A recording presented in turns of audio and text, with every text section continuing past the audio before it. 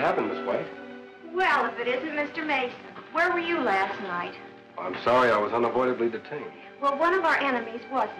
He showed up last night impersonating the commissioner's agent. Fortunately, Zorro stopped him from getting the survey papers. He must have been the same man who attacked me. Well, this is the real commissioner's agent, Miss White, Mr. Mulvaney. How do you do? You don't know how glad I am to see you, Mr. Mulvaney. Well, I almost didn't get here if it hadn't been for Mr. Mason. Now what's he been up to? Well, Moccasin and I found Mr. Mulvaney lying unconscious out in the coach room. Brought him into camp. That's right, Miss White. I was attacked and thrown from the stage. We believe to keep me from signing your survey documents. You still have them, of course. Yes, they're in the desk. Under the circumstances, I'd suggest they be validated at once. Well, here's my case. Here they are. Yes, you sign first, Miss White.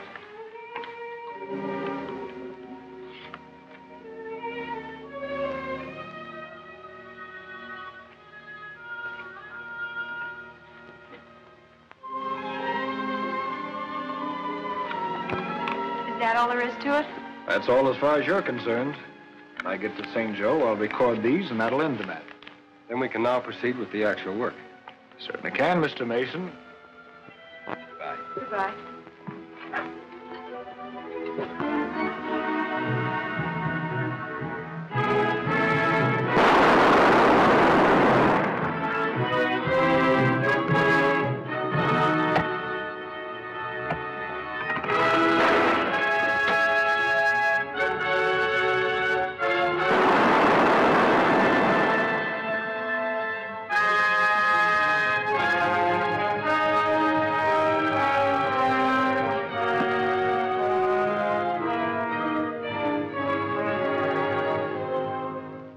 Excellent progress.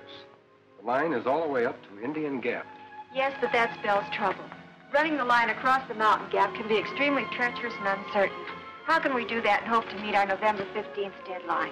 We won't run the line across the gap, Rita. We'll level out a route by blasting a path between some of the boulders and the gap itself.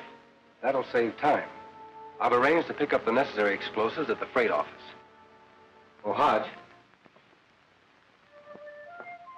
Tell the work crew foreman to set up a temporary camp at the base of the cliff in the entrance to the gap. Sure, Mr. Mason.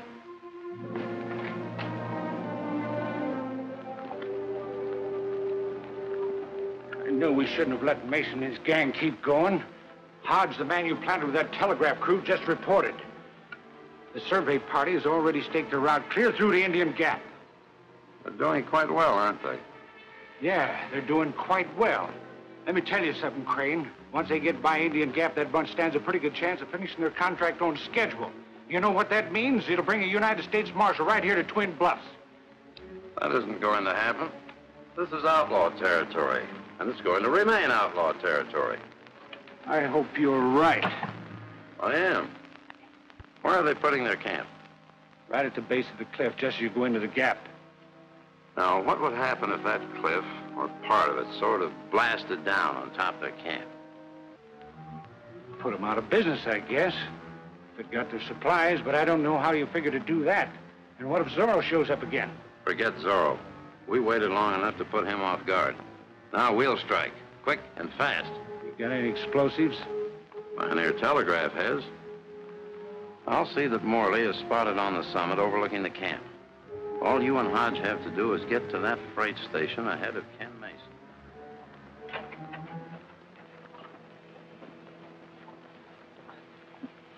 This will be all we need for Indian Gap. You and Fowler take the rest of the cave. It might come in handy.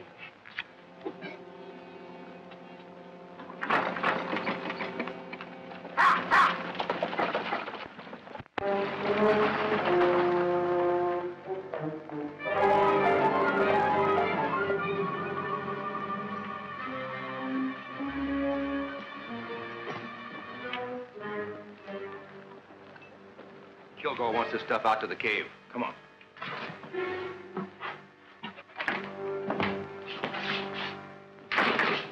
Hello, Hodge. What brings you here? Well, I figured that... What's the matter? Something wrong?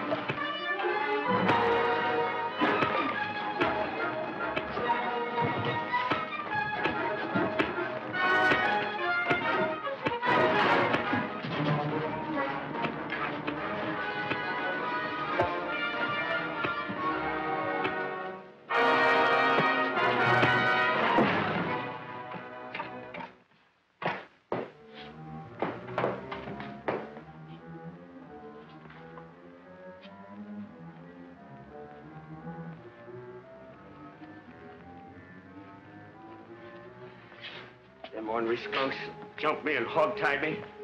The big one who left just before you got here said they aimed to blow the cliff down on the telegraph camp. What? They take any of my explosives with them? Sure did. Load them in a wagon. Tie him up and keep him here until I get back.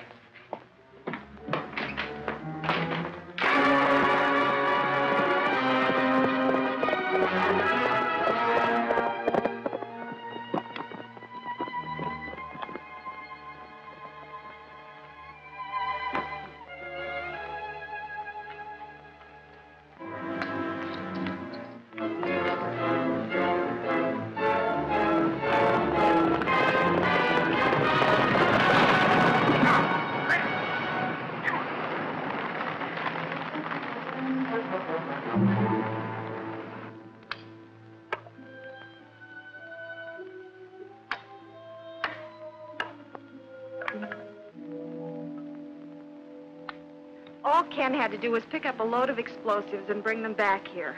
What on earth can be keeping him now? He'll be here all right. Moccasin knows Ken Mason better than you do.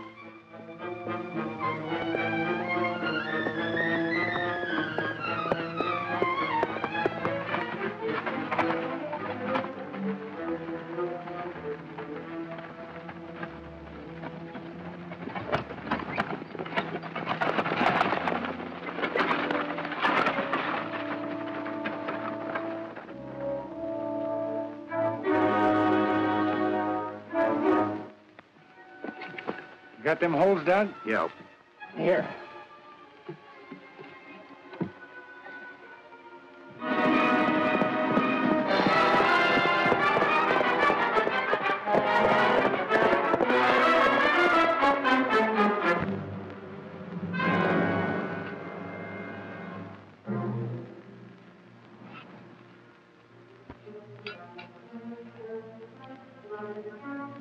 Sure nice of them to have their temporary camp set up right below us at the base of the cliff.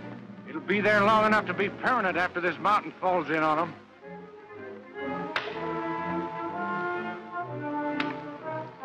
I'll fix up the other charge.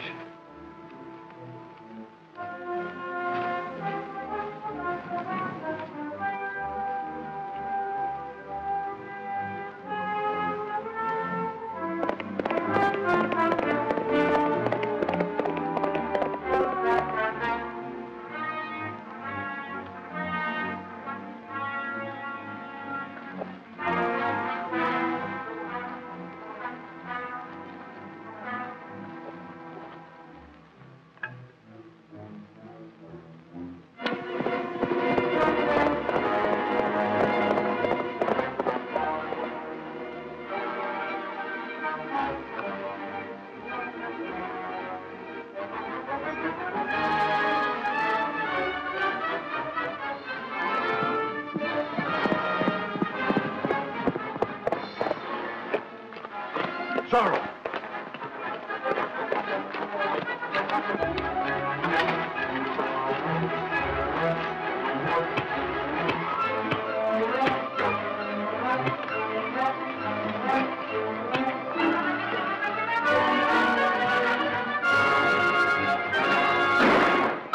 What was that?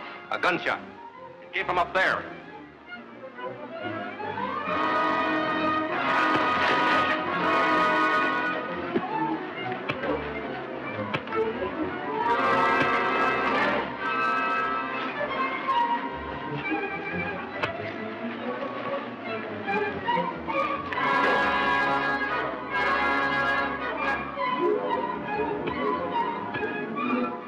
Zorro's in trouble.